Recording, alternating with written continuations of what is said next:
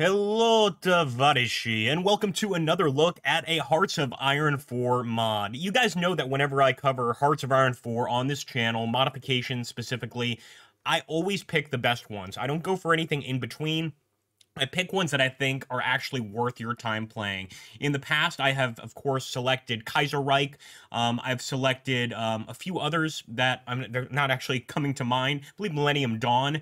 The one I want to show you today is called Red Dusk. Now, what is Red Dusk about? Well, do you guys remember that time when the Soviet Union just collapsed and Gorbachev was, of course, voted in to be the next premier? And there was a little coup that happened. The Kremlin was surrounded by Soviet tanks or pro-Soviet tank forces, and there was a chance that that entire new democratic system was going to be overthrown so that the Soviet system could return and the Warsaw Pact could also return. Well, now you can. That's exactly what Red Dawn is about, is what would happen to the world if that was actually something that occurred. You know, how would the rest of the world change? So in this case, guys, Gennady Yanayev is going to be the premier of the new Soviet Union, and the democratic system under Gorbachev is going to be completely eliminated. The Warsaw Pact, the Soviet Warsaw Pact, which included countries such as Czechoslovakia, Yugoslavia, Bulgaria, Romania, all coming back under control of the Union of Soviet Socialist Republics. And you might ask yourself, well, how would this change the world? Well, it's interesting because over here, what happens to South Africa? Well, because of this new fear of communism returning, the South Africans have had a coup with an apartheid supporter. That's right. And this apartheid supporter is called Constant Viljoen, and he essentially wants to bring back the apartheid system, and he has a military government, a military dictatorship, really, where him and his party control everything. So it's sort of a South Africa if it had never gotten rid of apartheid, or more specifically, a South Africa that has gone back to apartheid in an effort to avoid any potential communist fears. Also, if we go over here to the United States, the famous Dan Quayle wins. And for those of you that don't know Dan Quayle, I could make like an entirely separate video about this guy. He might be like the dumbest politician in the world. He was vice president for a long time.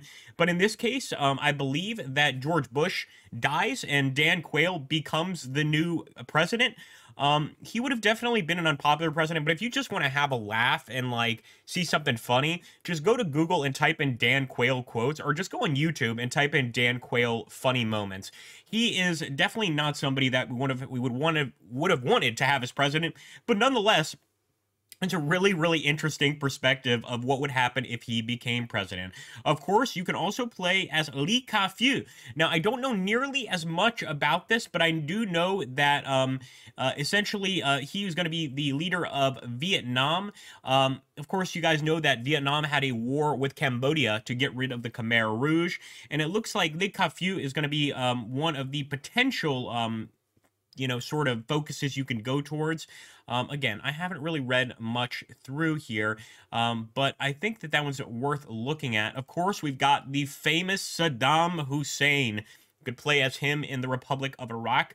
And we've got Slobodan Milosevic, who eventually became a war criminal, a Serbian war criminal. But again, because the Soviet Union has not been overthrown in this Red Dawn mod, essentially, that means that also the Soviet government in Yugoslavia continues, and it's going to continue under Slobodan Milosevic.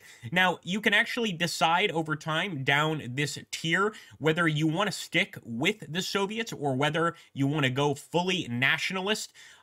It's sort of one of the many options you have, but today we're just going to take a look at Yanayev so I can show you guys the actual tree here. The tech tree, as it were, for the Soviets and what you can expect. You can see you've got a really cool start here of the red sun shines. It had been less than 10 years from that fateful day, August 19th, 1991, when those tanks rolled into Moscow. Nobody knew that we would be changing history. Nobody understood the gravity of the situation at hand, of the unfolding events that would change the very course of Russia's past. You can read the rest of it, but again, you've got a massive amount of military forces here. It looks like the Romanians are still democratic here, but I guess you're probably going to get a chance to overtake these states and bring them back into the glorious Warsaw Pact. Estonia and Latvia are also independent. So yeah, you're definitely going to get that chance. But if we just jump right here to the national focus, you can see the start is going to be the morning after, which of course lets everybody know that the Soviet Union has returned and you better prepare yourself. If we jump over here to the actual military factories and stuff, you can see that all of this has been updated to show late 1980s, early 1990s era weaponry. I really love that. So main battle tanks from the 1980s, the 90s. I love when mod creators go through the actual difficulty of getting these new images for, of course, these up-to-date military equipments. I think that's just fantastic, really. And if we go over here to research slots, you're going to see that the research slots also reflect that. We definitely want to get that AN-94. The days of the AK-74 or AK-47 are behind us. We need to advance slowly but steadily into the future. If we go to air power, you can also see we've got the famous Su-39s, all that fun stuff. And if we go to industry, things are fairly straightforward, essentially what you would have in the base game. But again, the manufacturing is of a modern nature. It's not that old school manufacturing. It is of a modern nature, although as you can see in this particular case, they haven't really changed the icons. Nonetheless, I think it's absolutely fabulous so far what they've done here. I actually wanted to take a look. Let's go really quickly to the artillery pieces. And again, look at these wonderful artillery pieces. We've got wonderful towed artillery, but it's of a modern nature. Armor, of course, the T-55s, the BMP-3s, the T-84s, so many different focuses of this particular time period. And I think it's going to make for a really, really cool gameplay arc. Now, there you go.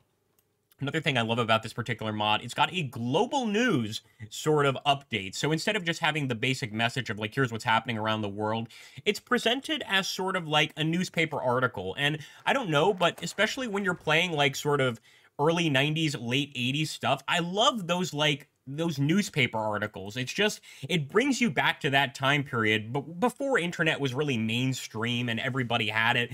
It was really a time where, you know, like 99% of people were going to be communicating, you know, via letters. They were going to be communicating via reading newspapers. Yes, internet technically existed, but it was not even close to being something that was widespread. And there we go. New morning, new millennium. And you can actually, if you guys want to stop and just read this, the actual storyline, much like Kaiserreich, is really well done. You could tell that they really took a lot of time to consider how this would progress and how it would change the world around us. Of course, here we will have to reassess the state of the Soviet Union now that we are back in control. We'll need a full report of all departments in the economy, including a full report of where the enemies of the state now are. Man, and you know that's going to lead to some interesting things. Now, I want to be very clear here. If you're just looking at this and you're initially like, wait, that doesn't seem like a lot of options for national focus, keep in mind that much like Kaiserreich, as you get to the end of the initial national focus trait, there are going to be other options that are going to pop up, a whole bunch of other options. So it's not like you just have this seat. It's already starting to open up, as a matter of fact, administrative reforms or economic reforms. And we are slowly but surely going to be going down, and it's going to increase. And you can already see down here, I don't want to give too many spoilers, but there is an option for Yanayev's resignation, the current premier, and that is going to lead to a new leader of the Soviet Union. Who knows? Perhaps even a new Stalin. You know, anything is possible in this particular situation. It also goes to show you the sort of butterfly effect of things happening in the world, because I think that this particular mod does a great job of showing how other countries would be affected by if the Soviet Union didn't fall, namely South Africa. You know, South Africa, despite getting rid of apartheid 4 years before this particular situation, if the Soviet Union continued, there is a good chance that nationalists within the South African government or within South Africa as a whole would have taken over or would have tried to do a coup. And that's exactly what happens here. General Viljoen has begun a coup, and he's trying to bring South Africa back to what it was. In fact, we even have the old South African flag here. So they've really gone out of their ways to reflect that. And despite that, it also shows the political ideology in the country at the time.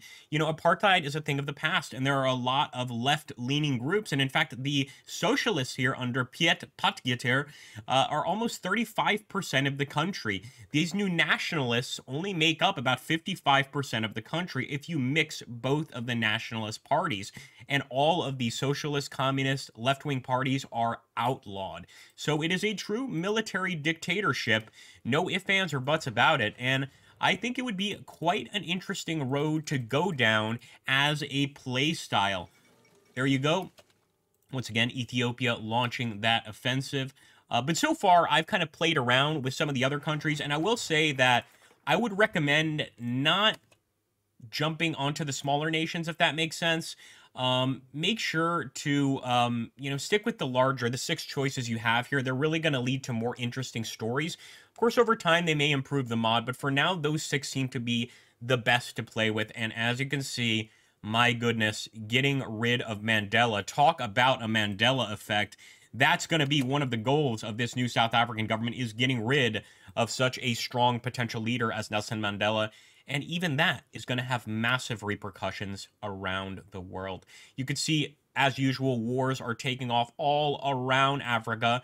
And in fact, it looks like, if I'm not mistaken here, we've got the People's Republic of Angola, and we've got UNITA with Jonas Savimbi. We've got a video up right here, right now, of Angola in 1986 on the channel. Make sure to check that out. But it's a good description of how things are going. In fact, it also looks like other things have changed. So, for instance, Spain is now a kingdom under NATO. Very interesting. I haven't jumped on every single one of the countries, but you could see that they absolutely have changed in a number of different ways. In any case, I hope you guys enjoyed this video, and if you want to see some more interesting Hearts of Iron 4 mods, or if you want a Let's Play version of this one, then make sure to let me know in the comments down below. Again, I always like to show you guys the best mods for Hearts of Iron 4, and I would definitely put this one up there. Take care, folks. Make sure to like, comment, and subscribe. It goes a long way.